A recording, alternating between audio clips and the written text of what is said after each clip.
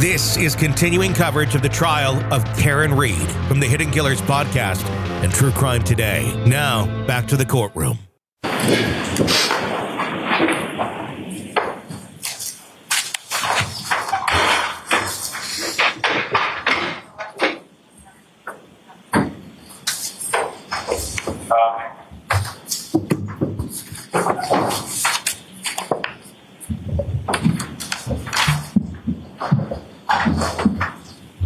Court is in session. Please be seated.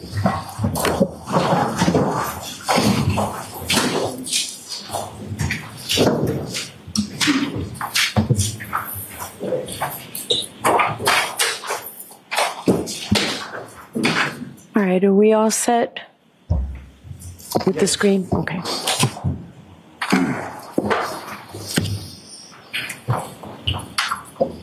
And again, it may be better with the lights. I'm sorry, Mr. Officer. Maybe a little bit. If we could please put the lights back on.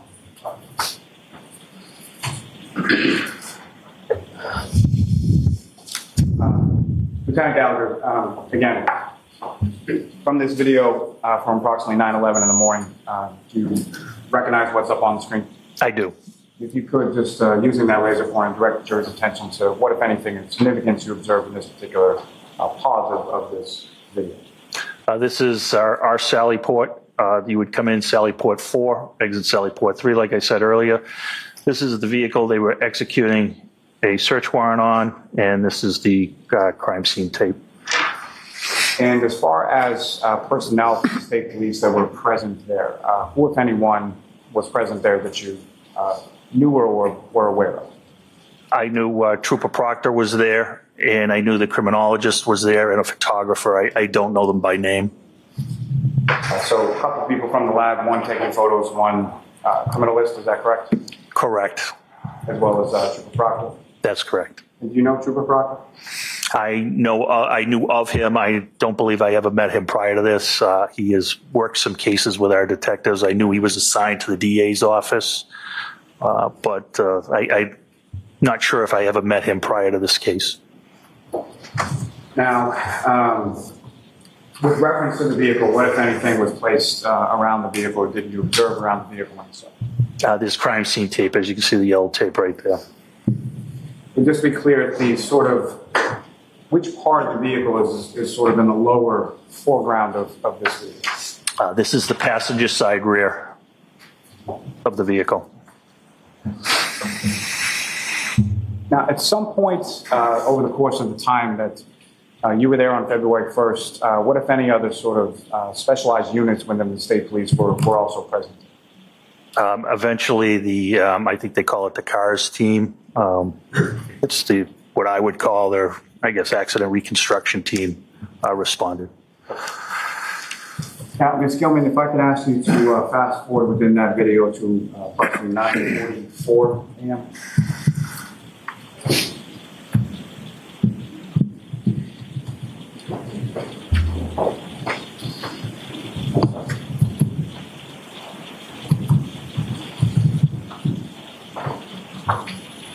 That's fine. A little bit of that.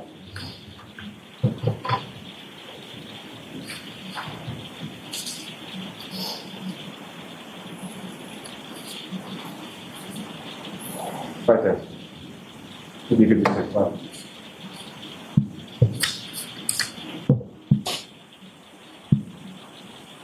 Now, Lieutenant, during this part of the video, in addition to the people that you've already referenced, who, if anyone else, was in the garage at that time?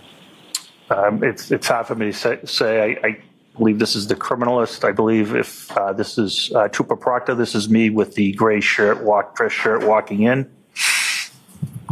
That's me right there. And that's Trooper Proctor. I believe the photographer or another criminologist is here. I don't know what their title is. Now, at some point during the execution of this search warrant, what, if any, issues did you become aware of with regard to the criminal? They were having trouble. They were trying to remove the housing to the tail light, passenger side tail light, and they were having difficulty removing it. And what, if any, assistance did you offer with regard to that? I told him that we had an officer working who was in charge of our fleet maintenance and our mobile operations unit who probably had the tools to do it. And he also had vast, extensive experience in auto body. Who was that, sir? That's Officer Brian Wanless. And what, if anything, did you do with reference to Officer Wanless in regard to that area of the car? I asked dispatch to ask him to return at approximately, I think it was 9:50. And Ms. Gilman, if I could ask you to, if not already there, move it up to 9:51 a.m.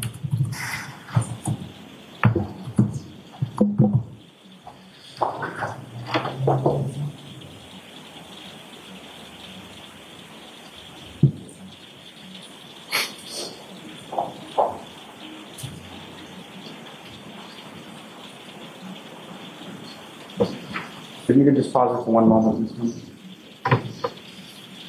So with reference to this particular portion of the video, Lieutenant, if you could direct the jury's attention to when you see Officer Wanless and when you see him come over towards that area of the vehicle. And Ms. Gilman, for your purposes, what I would ask is we run this from essentially 9:51 a.m. through to about 9:58 and 30 seconds.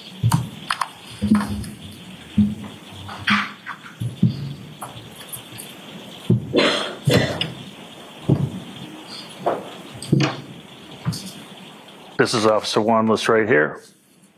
He examines it and he leaves momentarily. He dons a pair of gloves.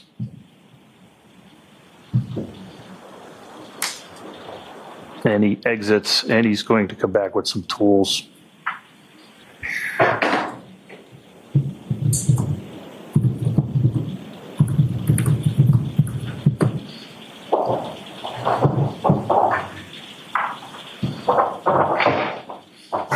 Here he comes.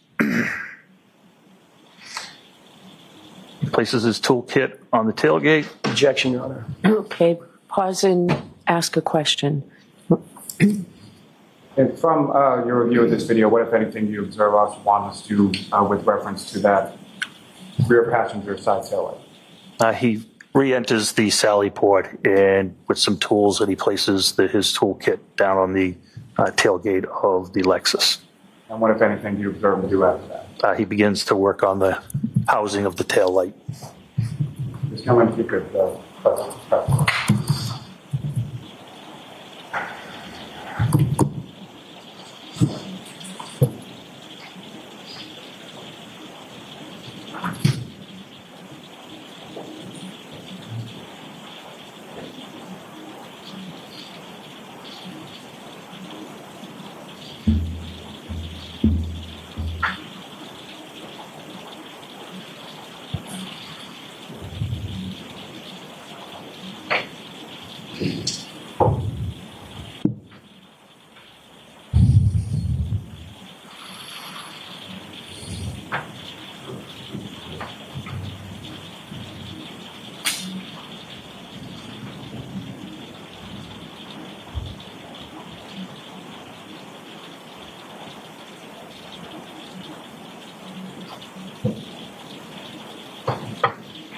Thank you, Ms. Gilman. You can take that.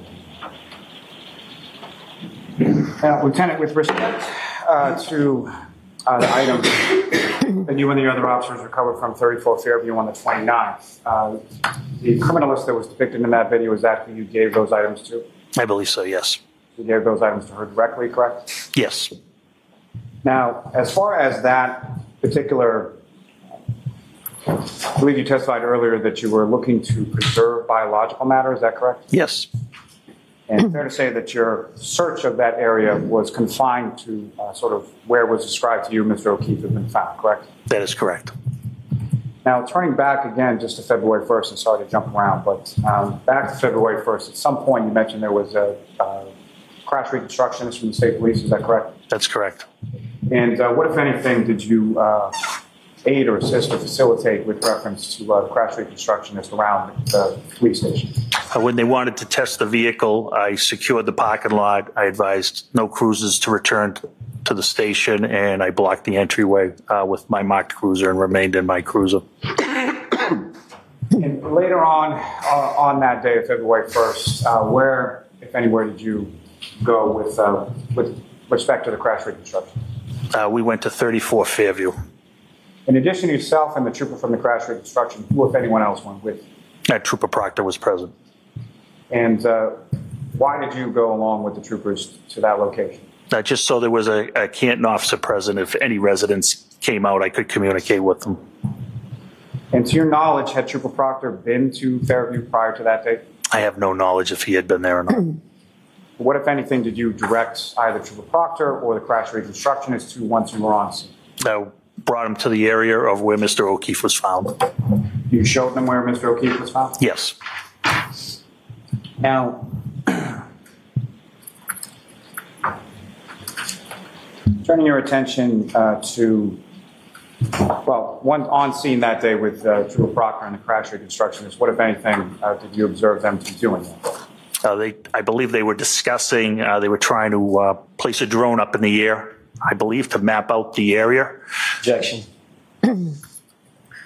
Did you see that? Or do you want me to strike the, I believe they were trying to? That'd be our preference. All right, so that will be stricken, but your observation will remain. Now, with reference, if I could draw your attention to February 4th of 2022, were you working that day? I wasn't. And at some point, did you receive a call in regard to this case, this investigation? I did. And who, if anyone, called? Chief Berkowitz. And what, if anything, did Chief Berkowitz indicate to you? He asked me if I was working. When I told him no, he asked who was. And who, if anyone, did you indicate to him was working? I told him Detective Sergeant Lank was working. And as far as what, if anything, was that call in reference to? He stated he was driving in the area of 34 Fairview because of the warm weather and the warm rain in the last couple of days. And what, if anything, did he indicate? He believed. Sustained. I'm going to see its eyebrow, please.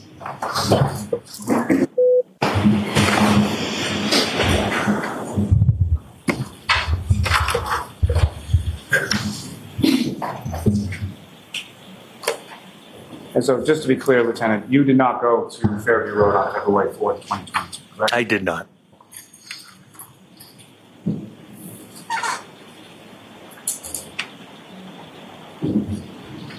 I have nothing further for this one.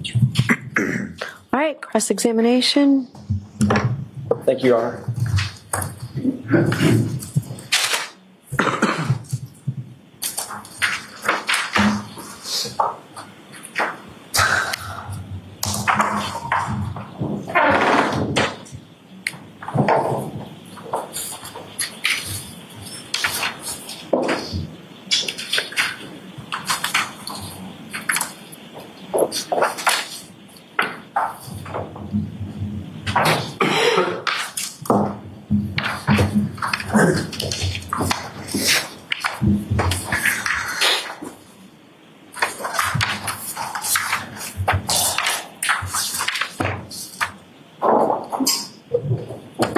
Good morning, Lieutenant. Good morning.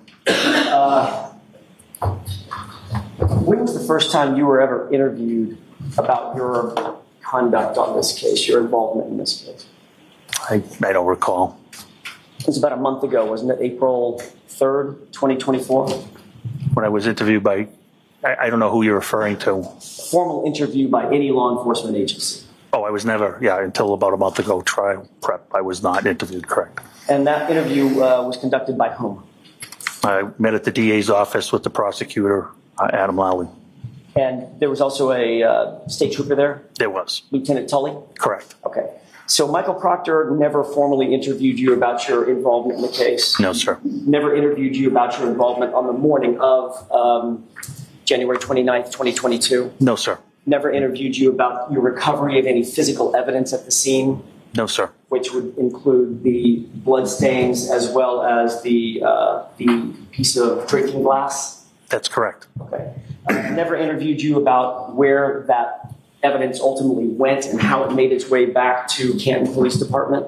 He never interviewed me, no. And his partner, Yuri Buknik, also, I won't go through the litany of things, never interviewed you as well. Correct. And until April 3rd, 2024, nobody from the DA's office had interviewed you either. That's correct. Did you write a report about your involvement in the case? Not on that particular day. Did you write a report after that? Yes. When did you write that report? Possibly January 2023. I believe it was the request for the metadata, the acquisition of the photos report. Okay, fair enough. Did you ever, I'll narrow my question. Did you ever write a report about your involvement on the day at the scene? No, I did not. Okay. So that's not documented, at least by you, that's not documented anywhere. That's correct. Did you take notes when you were at the scene? No. Did you go back to the station and memorialize your findings and your conduct at the scene by taking notes back at the station? No, I did not. So you have no notes and no report about anything that happened at Fairview on the 29th? Not myself, no.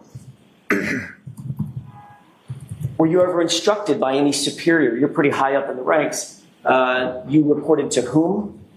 At that time, I reported to the deputy chief of police. Right, either the deputy chief or the chief. Correct.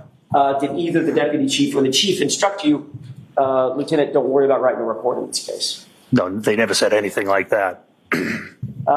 You would agree that it's one thing to respond to a scene, it's another thing to actually gather evidence at a scene. That's correct. Especially a scene where it's a potential, at that time, a potential homicide of a police officer. That's correct.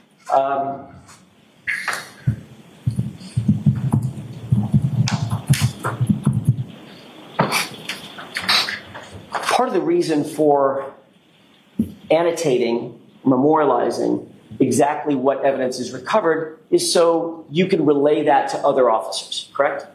Correct. So for instance, in your direct examination just a few minutes ago, you said that you went back to the scene at one point. What was the date where the drone was considered?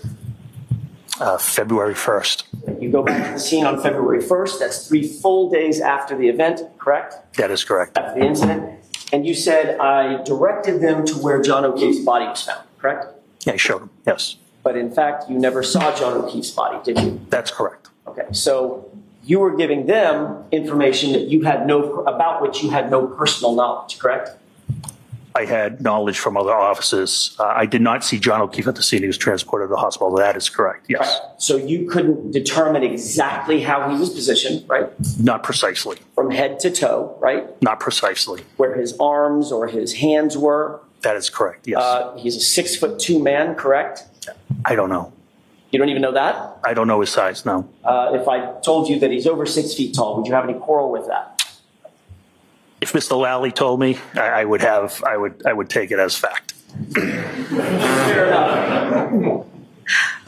For purposes of my question, you don't want to take my word for it, but for purposes of this question, assuming that he's over 6 feet tall, there's a better than 6 foot margin for where he would be situated in the snow, correct? From toe to head.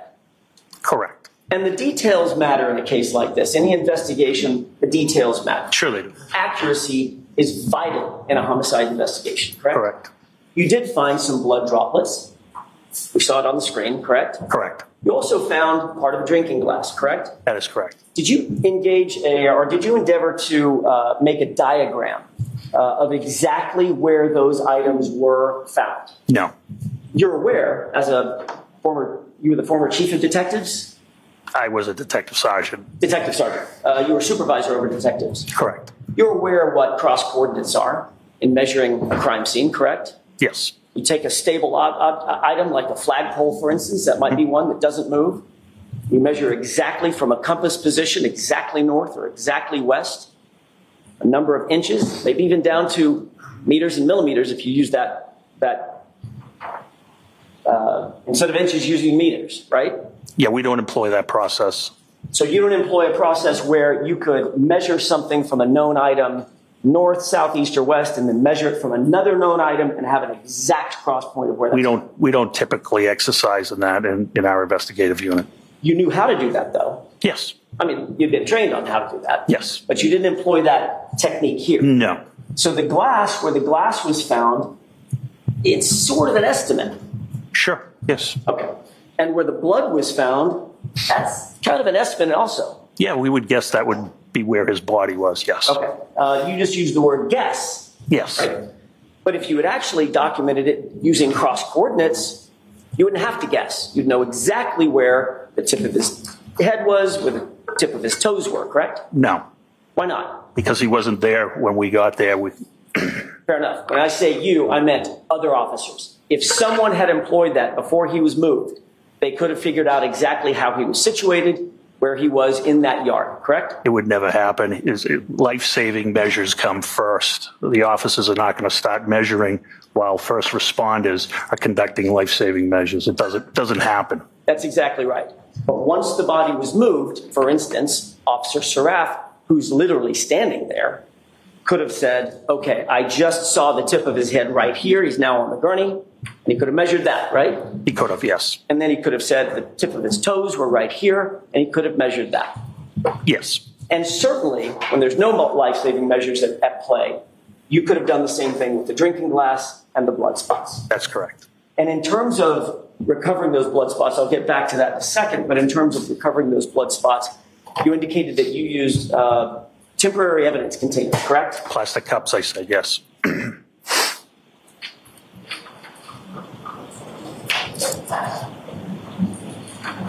Before responding to 34 Fairview, and you indicated that you were told to respond to 32 Fairview, right? That is correct. That was a mistake on either dispatch's part or something. Correct. You figured out where to go once you got there. You can tell by the emergency lights.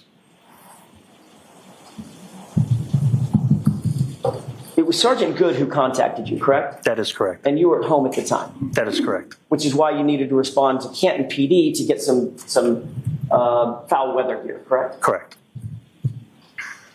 You also contacted Brian Albert's neighbor, a gentleman by the name of Tom Kelleher, correct? That is correct. And you wanted to let him know that you were responding over to the scene. Yes, he was the lieutenant in charge of detectives at the time.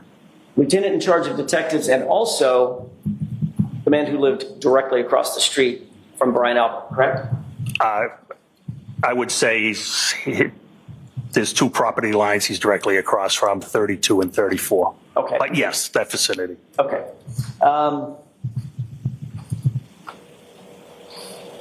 Is there a reason that you didn't contact Chief Berkowitz on that day to let him know where you were responding? Why did you pick Deputy Chief Kelleher? Because that would be my next call. Like I said, he is the lieutenant in charge of detectives at the time. We were responding to a possible crime scene, a possible unattended death. He would be my call. The normal chain of command. Correct. Okay. But you knew at the time that Chief Berkowitz was actually out on leave, having been injured on duty in some certain way. I don't recall that. Chief Berkowitz is always present. Not only did you respond to the scene, but either you were tasked by one of your superiors, or you, as the ranking officer on the. I guess I should ask this first. Forgive me. Were you the ranking officer on scene when you arrived? Yes, sir, I was.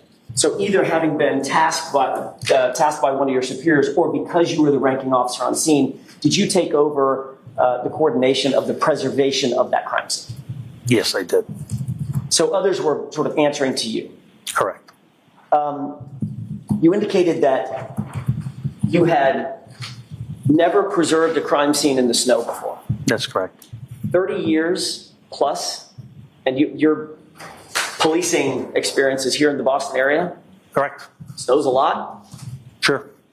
In 30 plus years, you've never processed a crime scene in the snow? No, I have not. Lucky you. Well, we don't typically process our own crime scenes. Sometimes we use the state police. Sometimes we use Plymouth County detectives.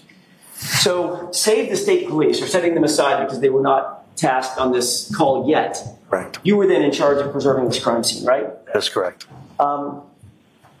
What exactly did you do, if you can name the categories? What exactly did you do to actually preserve the entire crime scene?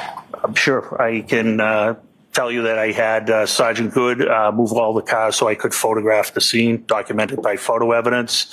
I told Detective Sergeant Lake make sure he has initial statements from everybody present, and that's basically what we did prior to searching the scene itself.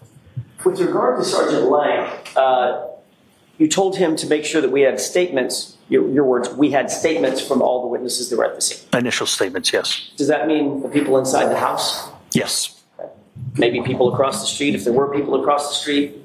No, it didn't include them at the time. It included people that were involved from the prior night's incident outing, I would call it. At the time that you tasked Sergeant Lang with this responsibility, did you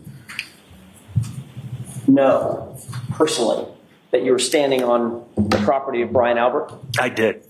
Did you also know that Sergeant Lang had an ongoing and a long-time relationship with the Albert family? Objection. Did you know that? I know he knew them. I think you're mischaracterizing the relationship. Did you see a problem with having somebody who knew the parties taking the initial statements from those parties? Not at all. Sergeant Lake, no issue at all. Not in your mind? Not in my mind.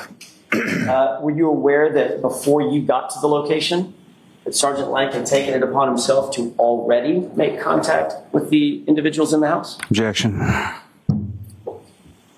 I'm going to see you at sidebar, please.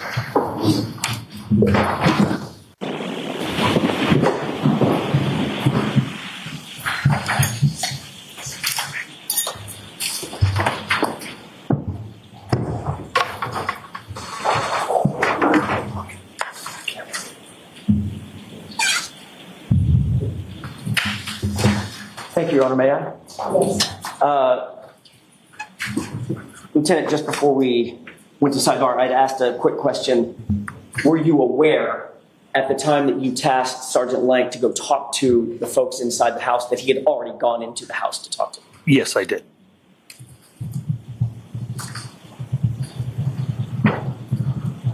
You indicated that one of the reasons, I'd like to move back. I'm bouncing around a little bit. I apologize. I understand. One of the things that you talked about was the preservation of the crime scene and the lack thereof because of the inclement conditions. Correct. There was wind blowing from all directions. Yes. There was snow falling. Yes. It was icy cold out. Yes. There was already snow accumulated on the ground, about 4 inches, you said. At least it was different spots because of the wind drifts. Wouldn't that be even more of a reason in a potential homicide investigation to adequately preserve the scene as best you possibly could? Of course. Wouldn't you want to, for instance, protect the area? You mentioned a tent. Yes. Wouldn't you want to make sure that anybody from the civilian side and or officers don't just start traipsing through the middle of the crime scene? That was all done. As a matter of fact, the first responders the EMTs had already done what they needed to do in the scene, and Mr. O'Keefe had been transported to the hospital, correct? That is correct. So that was not a concern. No. So nobody needed to be inside that scene that wasn't authorized to be there. That's correct. Civilian or officers. That's correct. Who was it that told you specifically where John O'Keefe's body was? I don't recall specifically. I had a collaborative meeting with Sergeant Lank and Sergeant Good. Were you aware at the time that you had the meeting with Sergeant Lank that Sergeant Lank did not ever see John O'Keefe's body in the position? Yes, I did. I don't believe Sergeant Good did, to my knowledge. I believe John O'Keefe may have been in the ambulance at that time. John O'Keefe, I'm sorry, I got a little confused. John O'Keefe may have been in the ambulance at which time? When some of the officers arrived. Okay. So if that were the case, then they wouldn't have any personal knowledge of where John O'Keefe's body was either. Not to your precise locations, yes. You mentioned a tent, and you said that you, in an answer to a question by Mr. Lally, you did not go back to Canton PD to get the tent. You had a tent in your trunk or something? That's correct. Okay.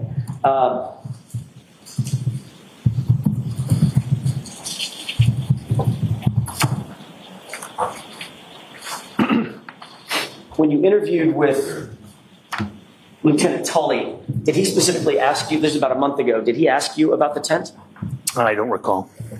Would it refresh your recollection if you were to review just a small snippet of your report, of his report? Yes. About your interview? Yes. May I approach you on it? Yes.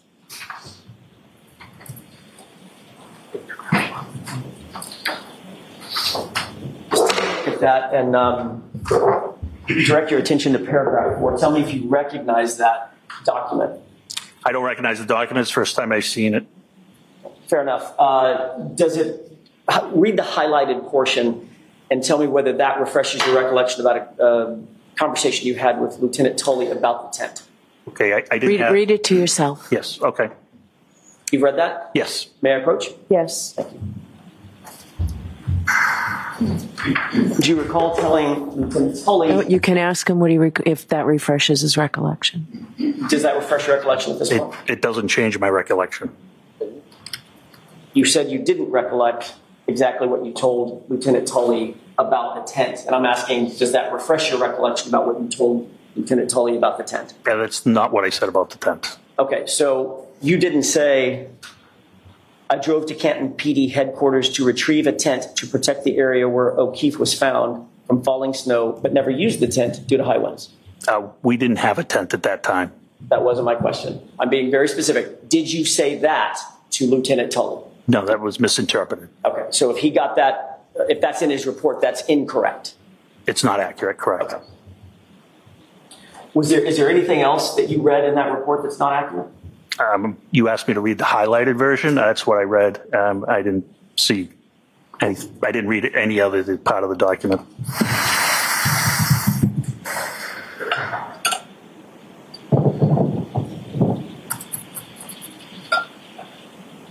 Let me have just a moment, Your Honor. Yes.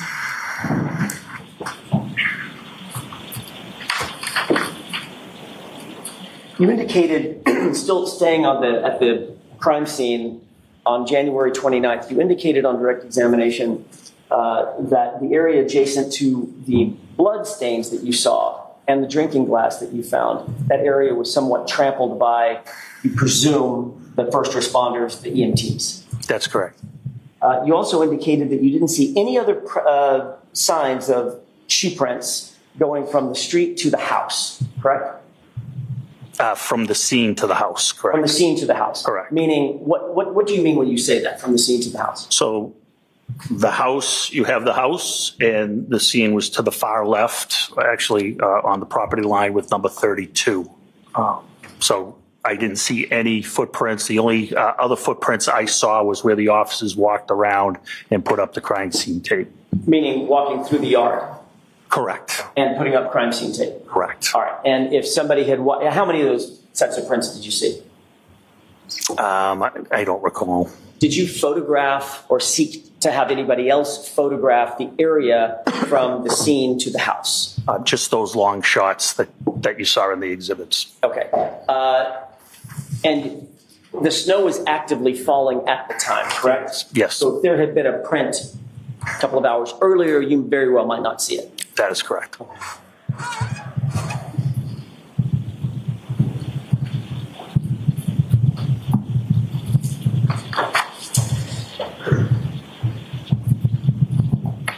I'd like to ask you a couple of questions about the collection of the blood.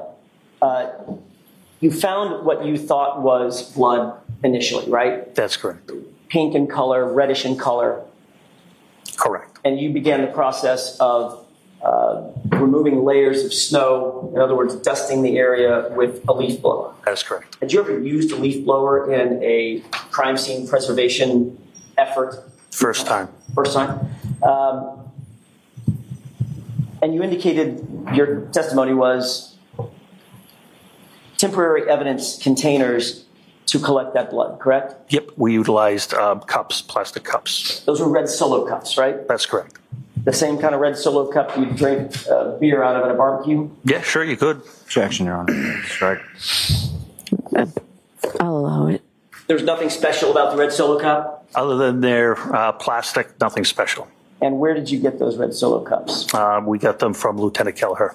So in other words, you got the to use your words, the evidence containers from a neighbor. Correct. He had some Solo cups in his house. Now, we asked him if he had any plastic containers, any type of plastic container that we could utilize. How far were you from Kenton PD? From 34 Fairview to Kenton PD? Give me an idea. Mile and a half. So even in really bad weather, 4 minutes, 5 minutes, is that right, to drive? Sure. You didn't go back to Kenton PD to get actual evidence containers, correct? We wouldn't have temporary plastic containers that what we were looking for. We're looking to take samples of snow. We wouldn't have had, I know for a fact we did not have those. If we needed bags, needle containers, things of that nature, we're all set. But as far as plastic containers that we wanted to utilize, we didn't have them. Do you have any glass containers? No. So Kenton PD does not have or utilize evidence collection containers that are plastic? We have needle containers that are plastic. We have blood swabs that are in plastic containers. But for what we wanted to take a sample, we did not have. So we improvised. My next question is, certainly Kenton PD employs and owns sterile swabs. Correct. Sterile swab is in a container that's long, and usually the swab is connected to the lid, pop it out, and then it's sealed. That's correct. And forensically stable, correct? Yes. And the reason that it's sealed and forensically stable is so nothing can contaminate the sample, correct? Sure, yes. But just as importantly, the blood sample can't contaminate anything else. Correct. Did you go to Kenton PD a mile away and get sterile swabs for the blood collection? Blood was frozen. We didn't think it would be viable. You didn't think it would be viable? Correct. If you touched the swab to cold blood, you think you might get some blood on that swab? I wasn't sure it would be efficient for testing. So what you did instead was you gathered red Solo cups from a neighbor, unsterilized, and scooped up the snow with what you thought the blood was and just carried them back to the truck? Nope. We took 6 samples, individual samples. Our philosophy was we'll let the crime lab extract it the way they best see fit. Those 6 samples were bagged and then transported back to Camp Police Headquarters and placed into evidence. Were they covered? No, not that I recall. They weren't sealed in any way? No. So if somebody sneezed over the top of one of those cups? They were sealed in a bag, brown evidence bag. At that time, nobody was going to sneeze over the cup. Do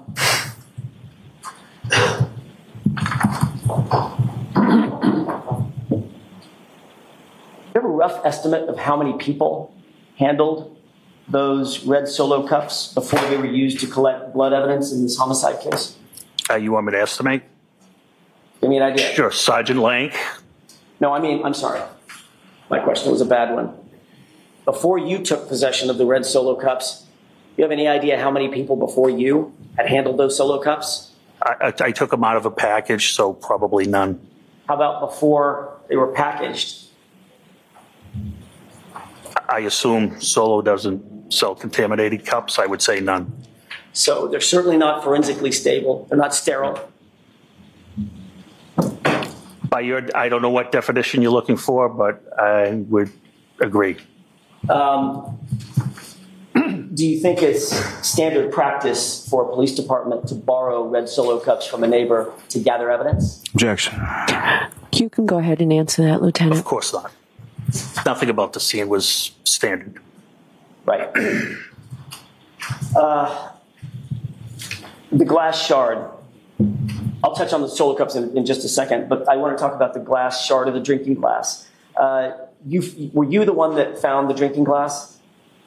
I was operating the leaf blower and uncovered the glass, yes. So you were the first one. Well, I guess you couldn't tell me if you're the first one, but you noticed it pretty quick. I wouldn't say it was quick, but we uncovered it. Okay. And then there is you mentioned a CARS report in your direct examination. There was a report done of where some of these items were found, correct? You'll have to clarify. I'm not sure what you mean. Did you mention a CARS report, which is a report of the crime scene, where things were located, mapping of those things? You objected. It was sustained. I never got to answer that question. Touche. Your Honor, may I approach? Yes. Thank you. Just I'll show you a document and see if you recognize that.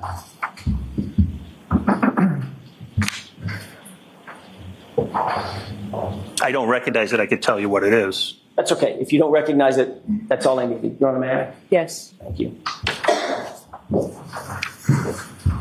Are you familiar generally, I don't necessarily need to talk about this one, but are you familiar generally with CARS reports? Not at all.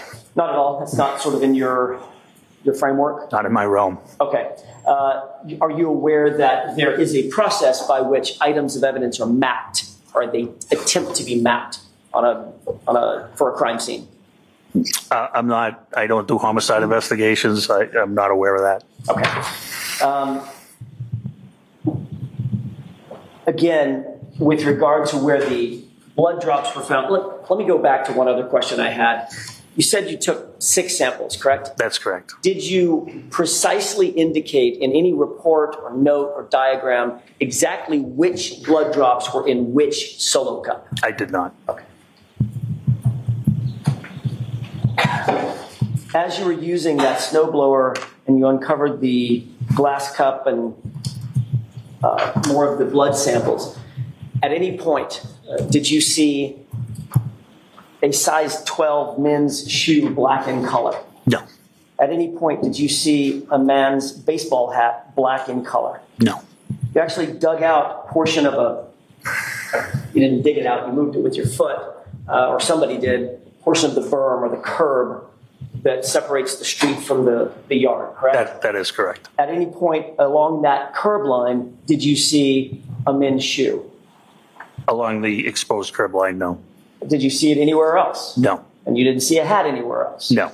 You didn't see any bright red taillight material anywhere else? I did not. You did not see any clear taillight material? I did. I did not. You did not see any black plastic material? No. You certainly didn't see 45 pieces of plastic material? I did not. If you had found a broken glass, if you find a broken glass on somebody's yard in a situation like this, did that seem out of place to you? They were coming from a bar. It didn't seem totally out of place, no. At the time that you found the broken glass, would you rationally think, well, maybe the rest of this glass is inside the residence? No. You did not think that? No, there was reason that I didn't think that. Did you think that, well, let me ask you this. Did you ever go inside the house to search for the other part of the glass? Absolutely not. Because you made up your mind initially where that glass came from. Objection. You can answer that, sir. No. Did you search the house for any other matching glasses? No, no. Matter of fact, you didn't search the house for any physical items, did you? Of course not. Is that because that house belonged to a Boston police officer? No, it's because it requires probable cause, as you know, which we did not have. Or at least you didn't think you had at that time?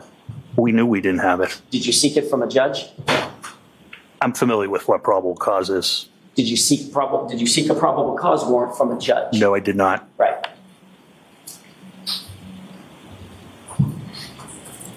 Did you ask for consent to search the house? We wouldn't do consent, and that's in a death investigation. Yeah, that wasn't my question. My question No, was, I did not. Okay. Is that because you were at the house of a Boston police officer?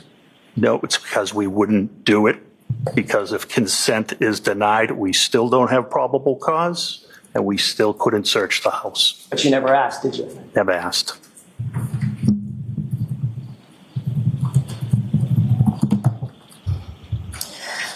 According to your interview with Lieutenant Tully, after going to the scene the first time, you then returned back to Canton Police Department, correct? Yes. At that point, you remember having a conversation with Chief Berkowitz, correct? That is correct. And you indicated that having that conversation with Chief Berkowitz, that was about Canton Police Department recusing themselves. Not doing any further investigative interviews, yes. And you indicated actually in that conversation that you agreed with Chief Berkowitz that Canton should be recused, correct? He agreed with me. Was your assessment that the recusal should take place? Yes, it was. And he agreed? That is correct. Okay. And the reason for that recusal was because of the relationship between the Albert family and the Canton Police Department? No. What was the reason for the recusal? The reason was we had a Boston police officer on another Boston police officer's lawn or property, and that property owner was the brother of somebody in our investigative unit. Okay. That's one way to put it. Another way to put it would be because of the Albert family having a relationship with the Canton Police Department. It has to do with Detective Albert having a relationship with his family. Right. Or the other side of that is his family having a relationship with Canton Police Department. Objection, Your Honor. Sustained. Go ahead. Move on, please. What time was that conversation with Chief Berkowitz? It was after 8 a.m. when we got back to the police department.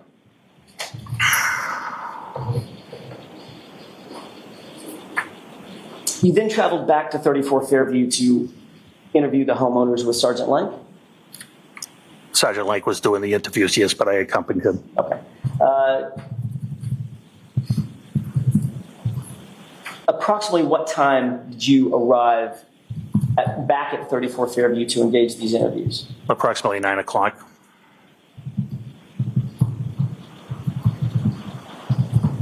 Were you and Sergeant Lank well, let me ask you this. At that time, did you know whether Sergeant Lank had already gone into the home? Yes, I did. Okay. So you knew that you were not the first person to go in and make contact with the individuals inside the home. That was Sergeant Lank. Sergeant Lank and Sergeant Good, correct. Before you ever got there? Correct. Okay. Did they show you any documentation, notes, or anything of that initial interview? No. Do you know whether or not they took notes of that initial interview? I don't. Do you know whether they recorded that initial interview? I know they did not. You indicated that you personally knew Brian Albert. Is that right? I knew him since I became a police officer, yes. And so you indicated that you had a professional relationship with him, but not necessarily a personal relationship with him. Correct. Did you know that he was in the house before you walked in the house? No, I did not. What was your your professional interaction with Brian Albert before you walked into that house that day? Previously? Correct. So in general, as a detective, he was with the fugitive unit at one point. He was helpful when we had a fugitive we needed to apprehend in Boston, things of that nature, job-related things. Had you ever, for lack of a better phrase, hung out with Brian Albert? Not a day. Never socialized with him? No. Not intentionally. It's possible if I went to a retirement party, could he have been present? Possibly, but not that I'm aware. But you had no social relationship with him? Zero. You indicated that there were 5 or 6 people inside the house, including Brian Albert and Jennifer McCabe. Yes, right? that is correct. So you clearly knew those 2 people. I didn't know Jen McCabe. I know that Sergeant Lake was going to speak with her, but I didn't know her personally. I never had a conversation with her. What was it about Jen McCabe that you recall, as opposed to the other 4 or 5 people that were in the house? Sergeant Lake was talking to her.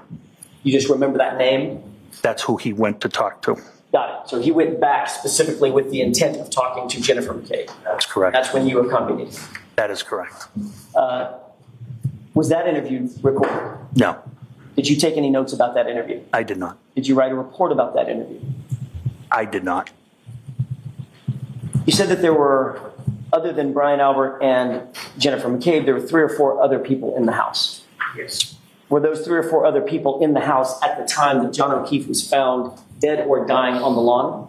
I don't have the answer to that. Did you think that might have been an important thing to find out?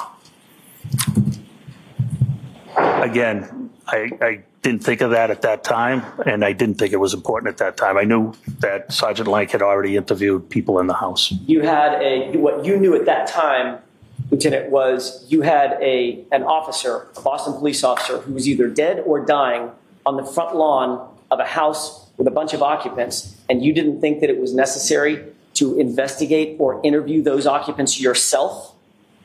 No, I did not. At that time, I wanted to not participate in investigative interviews. You did tell Lieutenant Tully in your interview with him, you volunteered that Brian Higgins was not present when you went back to the house, correct? I didn't believe he was. What? You didn't believe he was? No, I don't recall Brian Higgins being there. Okay. I don't recall who the other people were at that time. But Brian Higgins was not one of them? I don't know the answer to that. He could have been. I can't say with certainty. You know Brian Higgins? I do. Obviously, you know him well. I do. Matter of fact, you occupy sort of the same space at Canton PD, correct? That is correct. You might see him most days out of the week. No, but I know him. Okay. As a matter of fact, you've got a social relationship with Brian Higgins as well. I have been social with Brian Higgins, yes.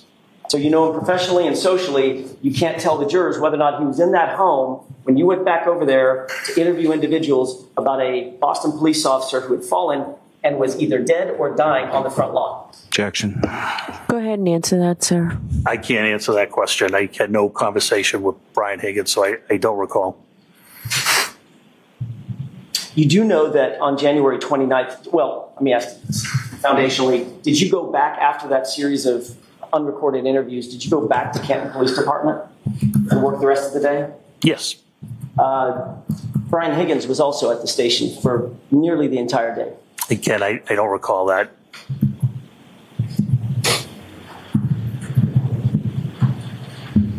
You're aware that Brian Higgins had been granted a key card for the station? Yes. I'm guessing that is a relatively rare thing if you're not a Canton police officer to have a key card and full access to the station. There were a couple of ATF agents that had that access, yes. Okay, but he was one of them. He was one of them, yes. Is that access restricted, Lieutenant? In other words, does his key card work the same as your key card? I don't know the answer to that. He would have, to your knowledge, he roamed throughout the station at will, correct? I don't know how he roamed. He's a very private person. You very rarely see him. Usually his habits were he'd go up a front stairwell right to his office. But his access, I guess I'm struggling with the question, his access was not limited to your knowledge. I don't know the answer to that. I can't answer that to my knowledge. He could go into any door he wanted to. I would doubt it. You would doubt that it would be limited? I would doubt he'd have unlimited access. The patrolmen don't have full access. It all depends by your grade. Where he's an outside agency, I'm sure he had limited access. Who has access to the sally point? The doors, only whoever's in the dispatch area, the overhead doors. There is one pedestrian door that everybody would have access to. So he would have access to that as well? Yes. Where is Chief Berkowitz's office in relation to the rest of Canton PD, the physical building? The best way to describe it, I don't know if the jury is familiar with the building, but if you were looking from Washington Street dead on, it's the top floor, far left office. And is that, I don't know this, I'm not being, it's not rhetorical. Is it 3 floors or 2 floors? So it's really 3 floors, but it's numbered 1, 1A, and 2. So he would be on 2, 3 physical floors up. Correct. Okay, got it. Thank you.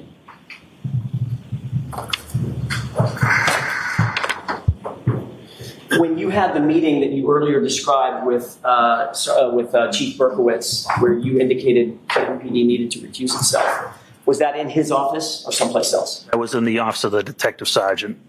Which is where? It's on floor 1A. All right, we're going to take a 5-10 minute break. Where is the place your notebooks are?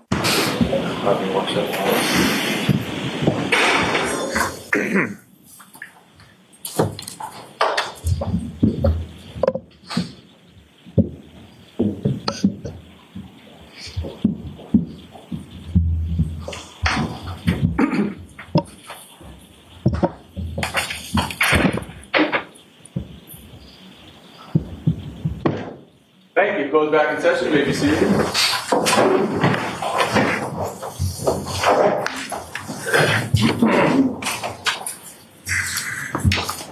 Okay, whenever you're ready, Mr. Jackson. Thank you, Your Honor. You had started to tell us who at the scene who handled those solo cups. Can you describe that for us, please? I handled them to the scene. Sergeant Lank collected the samples. Under your supervision? Yes. Did anybody other than Sergeant Lank handle those solo cups? No. So once they were in his possession, they remained in his possession until they were booked into evidence? They were bagged, placed in Sergeant Lank's vehicle. He transported them to Camp Police Headquarters, transported it into the office, and logged them in as evidence, yes. Did you watch all that happen? I did not. You did not. So you're presuming those next steps after he was out of your view? I know that because he told me so. Well, that's hearsay. Move to strike, Your Honor. All right, I'll strike the end of that. Thank you. Not what he told you, what you observed. I did not observe him place it in evidence, yes. At what point did you lose sight of those solo cups? When I got in my vehicle to leave the scene. So once the solo cups were in his, you saw them go in the brown paper bag. That's correct. The evidence bag. Then you saw them go in the truck. That's correct. And at that point, you don't have any personal information about what happened to those solo cups. Personal observations. Until I removed them from temporary evidence, I have no recollection. Correct. I'm going to ask you a couple of questions about once you were inside the home. You've already indicated that you did not seek a search warrant. You did not seek consent to search the home, correct? That's correct. Did you look around the house for any sign of a struggle or a fight? No. Did you go to the basement at all? No. Had you ever been in the house before that morning at 9 a.m.? Never. Sorry? Never. Okay. Did you go to the backyard? No. Did you personally observe whether or not that house has a bulkhead door that services the basement? I have no idea. Did you photograph any portion of the house? The front of the house. Sorry, bad question. Good point. Inside the house, did you photograph any part of the house? No. Did you have a cell phone with you? Yes. Has a camera on it? Yes. So you could have photographed it, you chose not to. I would have needed permission or a warrant. And you got neither. That's correct. You sought neither. That's correct. Did you photograph any of the individuals in the home for instance, for injuries or anything like that? No. Did you or Sergeant Lank separate the witnesses before they were interviewed? There was only one witness he was interviewing. Who was that? Jen McCabe. Where was everybody else in the house? I believe they were all in the same area. The kitchen, I believe it was the kitchen. Those individuals were not taken to a different part of the house? Not that I'm aware, no. You were allowed to communicate with and among one another? Sure, yes. And I think you already answered this, but I'm going to ask it just to make sure I'm clear. None of that interview of Jen McCabe was not recorded in any way? Audio or video recorded? Correct. How long were you inside the house for that interview? 10 minutes, maybe. Other than Jen McCabe being interviewed, were any of the other witnesses inside that house asked any questions by Sergeant Lank or by you? No, not that I believe so. Not that I recall. Were you the person on February 1st who gave access to the Massachusetts State Police to the Sally Port? I was probably one of them. The Sally Port doors can only be opened by dispatch. Did you approve or authorize those doors to be opened for purposes of MSP coming in, Massachusetts State Police coming in and processing that vehicle? I don't know if I specifically did it at that point, but I certainly would, yes. You knew that the vehicle had been in that Sally Port since January 29th in the afternoon, correct? I don't believe what point I knew it was in the Sally Port, but I did know it was there for days before, yes. Okay. And if it had been there from January 29th to February 1st, that's 3 full days. That's correct. From the time that that SUV arrived and was situated in the Sally Port, how many people had access to that truck, that SUV? How many people had access or access to the Sally Port, or is that one? Are you asking one I'm of the same. I would say the entire department. Dozens. Yes, correct. Hundreds? No, we're very small. I don't know that. So We're probably 45. 45. And just about every one of those 45 people would have access to that Sally Port and that SUV had they wanted to. Had they wanted to, yes. And that 45 doesn't include Brian Higgins. It probably does, but he would have access as well. Thank you.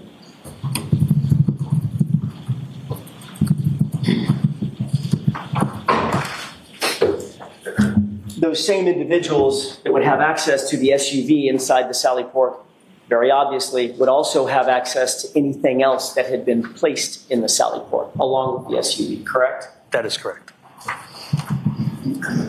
Did you photograph or cause to be photographed that SUV immediately upon its arrival into the Sally Port on January 29th? I wasn't working, no.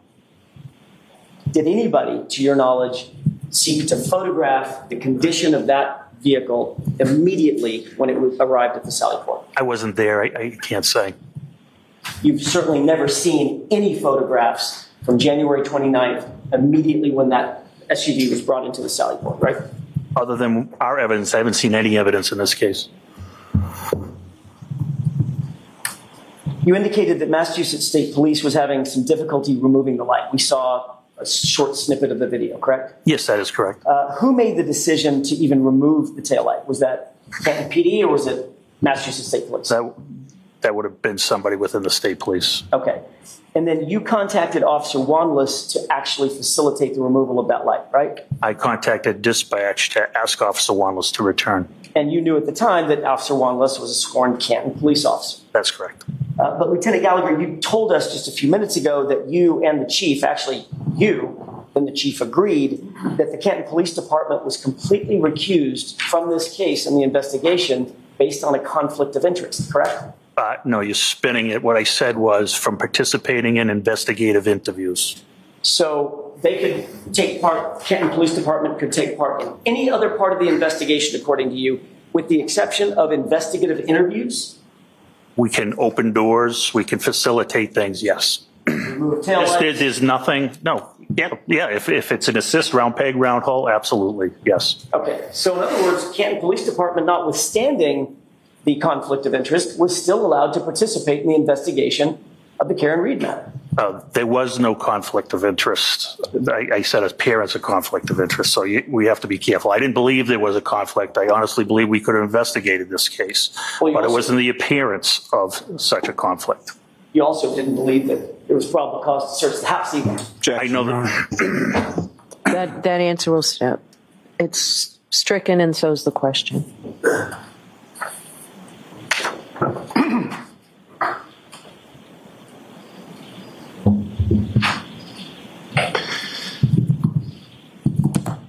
So Canton Police Department was, in fact, at your authority, given permission to manipulate that light in terms of pulling it out of the SUV, correct? Objection.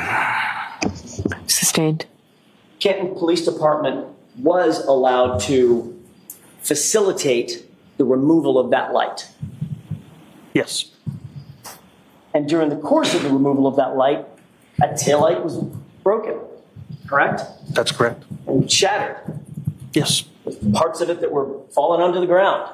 I don't think there was anything falling on the ground at that point.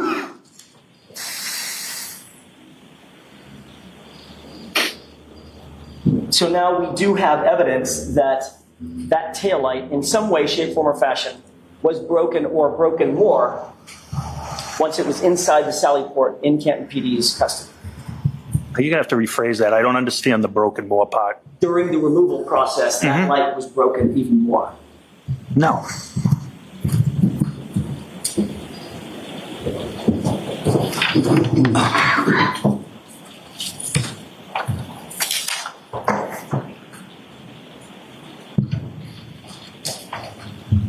May I approach you on that? Yes.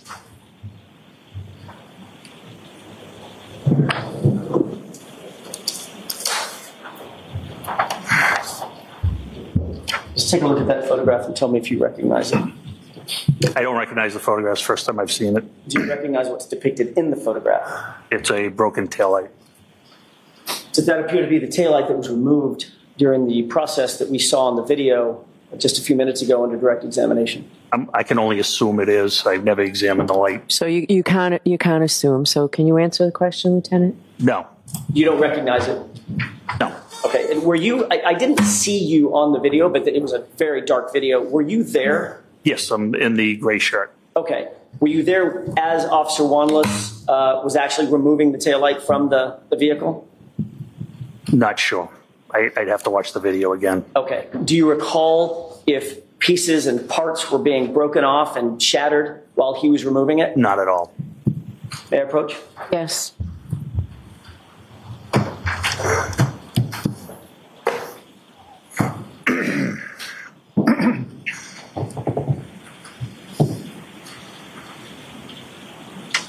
Were you the person who actually recovered? I think you did answer this. You were not the person who knelt down and actually recovered the blood droplets.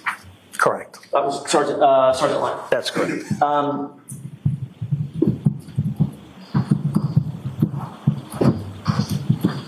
When you gave the,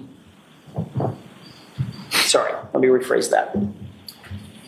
Was it you or Sergeant Lang that put the solo cups into the evidence bag? Sergeant Lang. Was that in your presence? Yes. Okay.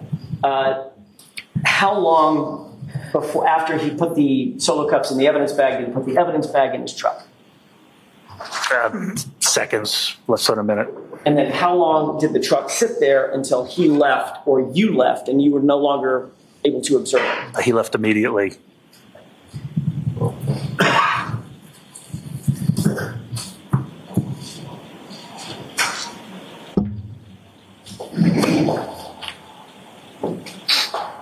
You were at the location on, the location of the Sally Port on February 3rd. You've already testified to that, correct? No, I testified February 1st. I'm sorry, my mistake, February 1st. You also indicated that at your direction that Sergeant Lang booked the solo cups into the evidence locker. That's procedure, yes. Right. I understand it's procedure. I'm asking if he actually did it. Yes. Okay. Did you see a log of that? Excuse me? Did you see a log of that? I saw the police report. Which police report? The original call. Okay. And in that police report, he indicates that he took the solo cups back to Kenton Police Department and booked them into evidence, right? It was given a property number and assigned to temporary evidence. And when something is given a property number, is there an officer working that property area to assign the property numbers? No, the officer placing the property into evidence assigns the property number himself. I see. So that officer would assign a property number and physically place that into temporary, what's it called again? Temporary evidence until the evidence officer takes custody of it. Okay. Did an evidence officer actually take custody of these items? No, because it was being transferred to the state police, so it wasn't going into our permanent evidence locker. So where did those cups sit for the 3 days between January 29th and February 1st? In a refrigeration unit in temporary evidence.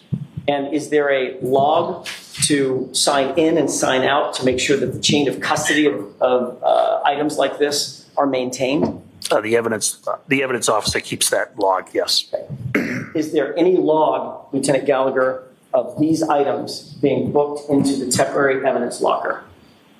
There should be, but I don't know for a fact, but there should be, yes. I agree there should be. I'm asking you if there is. I don't know the answer to that. The fact of the matter is there is no log or document or report ever showing that these items were ever booked into the temporary evidence locker at Kenton PD. Isn't that right? I don't believe that's accurate. Do you have that evidence log? I don't. I don't have access to the evidence log. Could you get access to the evidence log? No. You're a supervisor at Kenton PD. Why would you not have access to the evidence log? I think only 2 or 3 people have access to evidence. Who would they be? The evidence officer. Which is who? Paul DiGiapietro, Sergeant. Can you spell that for us, please? DIGIAMPIETRO.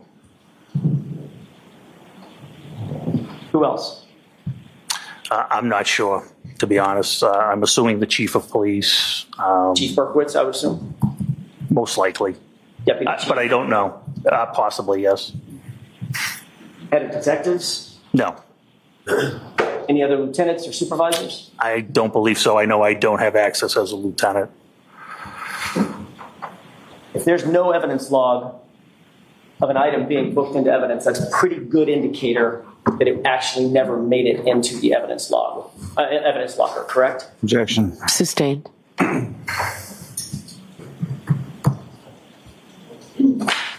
We do know that wherever it went, the blood items went back to, and the glass went back to Canton PD, correct? That's correct. Just a moment, Your Honor. Yes.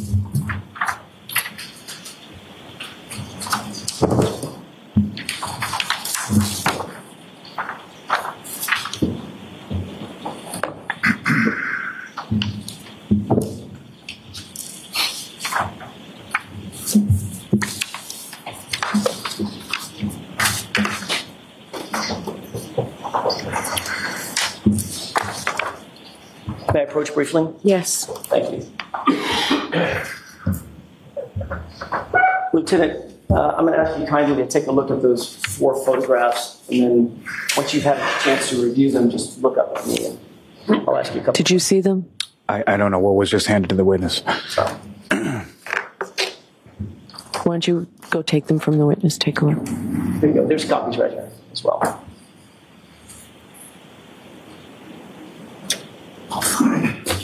Thank you. That's fine. Just 4. Just 4. May I approach briefly? Yes. Sure. Make sure I'm sure if there's 4 or 5. Okay. Take your time. I'm all set. Do you recognize those photos, or what's depicted in those photos? Yes. Do you recognize the time frame that those photos would have been taken? Yes. Based on context? Yes. February 1st, correct? I have no idea if it was February 1st, but it would be between the 29th of January and February 1st. Fair enough. Your Honor, may I publish? Okay. Do they have they been introduced? They have not yet been introduced, Your Honor. I'm sorry, protocol-wise, I missed that step. I need to ask that these be marked as next in order. Okay. 4 Is there photographs. any objection?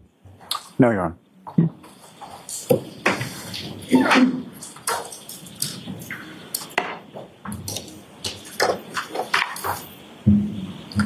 Start with.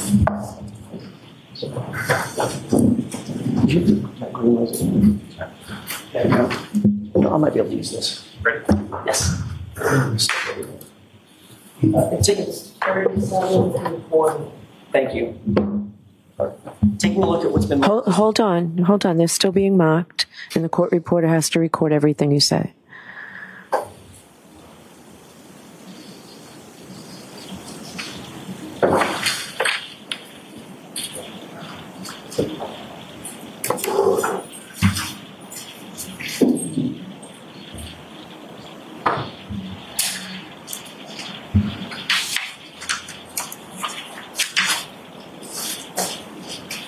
Thank you.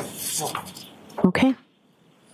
And with the court's permission, Lieutenant, I'm going to try to go in the same order, so you might want to glance at this photograph. It may be better visual for you. I'd like to ask you if you recognize what's depicted in this photograph, especially the area right down here on the right, bottom right. You see that white rag? I do.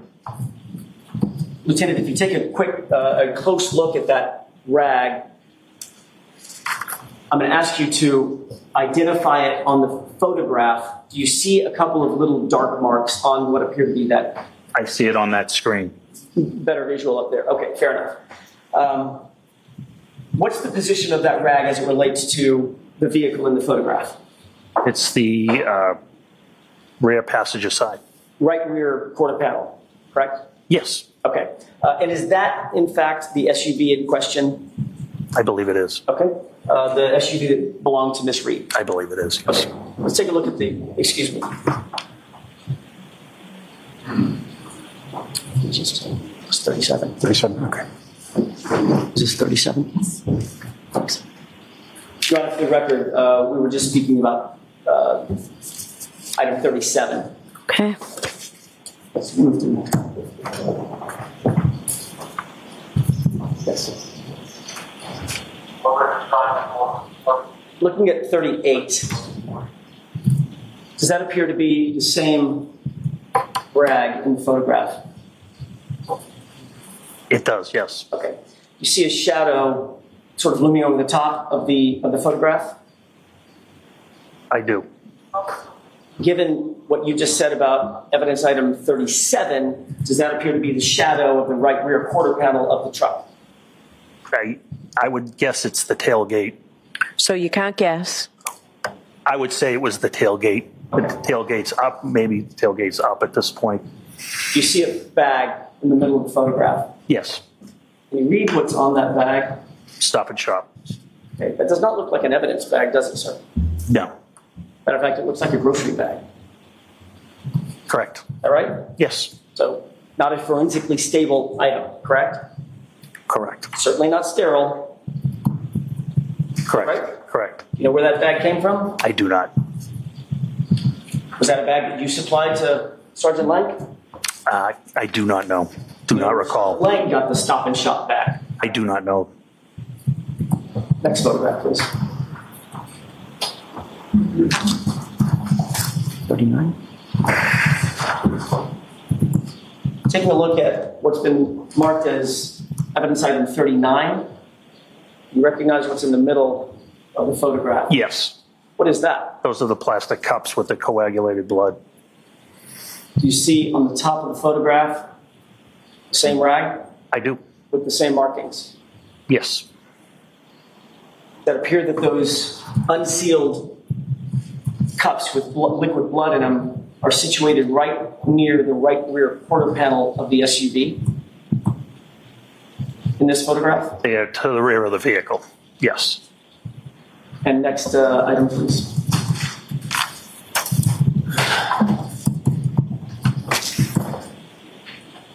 And this appears to be evidence item 40.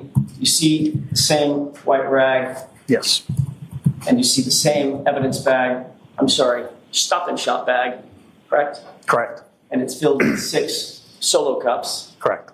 with what appears to be liquid blood. Correct.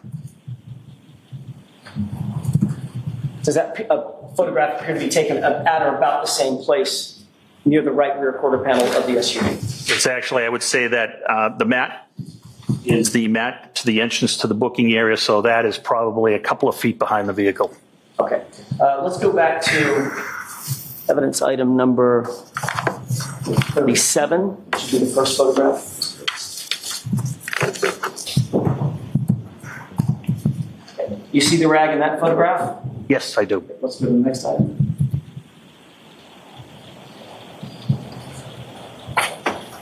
Now you see the mat, and it's, I should note this for the record, that we're now looking at 38. You see the mat and the rag in this photograph? I do. And you see a tire on that mat? Yes. That's a golf cart of some sort that belongs to the Canton Police Department? It's a Kubota, yes. A Kubota, thank you. Looks like the rag is in the same spot? Yes. All right. So the blood inside the Stop and Shop bag is sitting right next to the right rear quarter panel of that truck, correct? You can see the rear tire. It's probably at least 3 feet from the rear. If you look at the top, I can use the marker here. This appears to me to be the rear tire, which would put this a couple of feet behind the vehicle. Understood. Okay, that's all I have. Lights.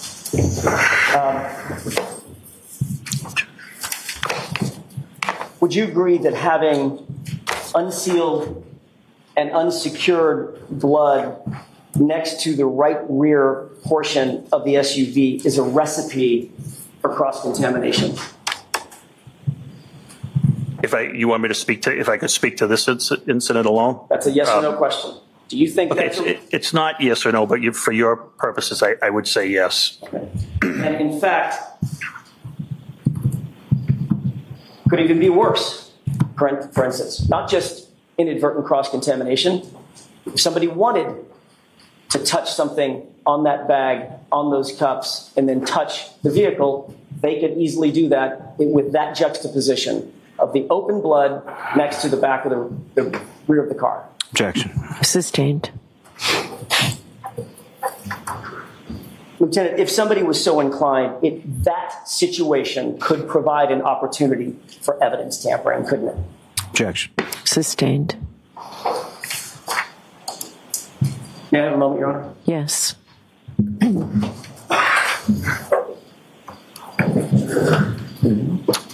have nothing further at this time, Your Honor. Okay. Mr. Lally? Yes, just briefly, Your Honor.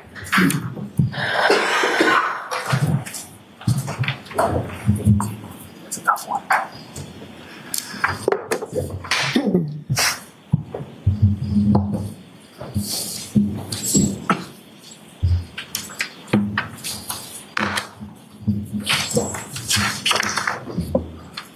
Now, Lieutenant, if I could ask you, a phrase that was posed to you a couple times during cross-examination as far as recusal of your department, how would you define that term in this specific sense? In this specific case, Yes. we did not want to go on any investigative interviews because one of our best investigators, name is Kevin Albert. He's the property owner's brother, and we didn't think it would be appropriate if we were on those interviews questioning his family members.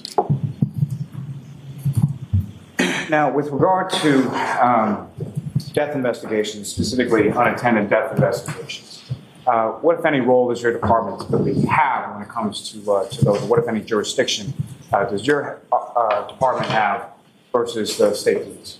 The state police takes jurisdiction. They run the investigation. We assist them in any way we can. We try to help out. Now, sir, you were asked some questions in regard to or you indicated that in regard to the drinking glass that you located in the area where Mr. O'Keefe's body was, that it didn't come from the house. Why is that? I think I said I believe we didn't think it came from the house at that time because they were out at the Waterfall Bar and Grill the night before. And the initial statements from Detectives Sergeant Lank and Sergeant Good obtained, nobody put John O'Keefe anywhere but where he was found, and that included his girlfriend. Now, if I could take a step back just to the state police jurisdiction over unattended deaths, what, if any, assets does the state police have as far as investigative assets that your department doesn't? They have far superior tools to investigate. They have direct access to the crime lab.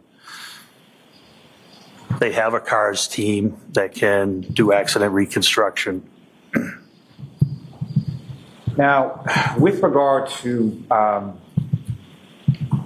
the criminalist and turning your attention to February 1st of 2022 when you're in the Sally Port, you mentioned that Officer Wanless came in with a toolkit to assist in removing a tail, correct? That's correct. And is it your understanding essentially he just removed a clip from the back of the taillight in order to take it out of the vehicle? Yes, I believe you can see on video it just pops into the criminalist's hands.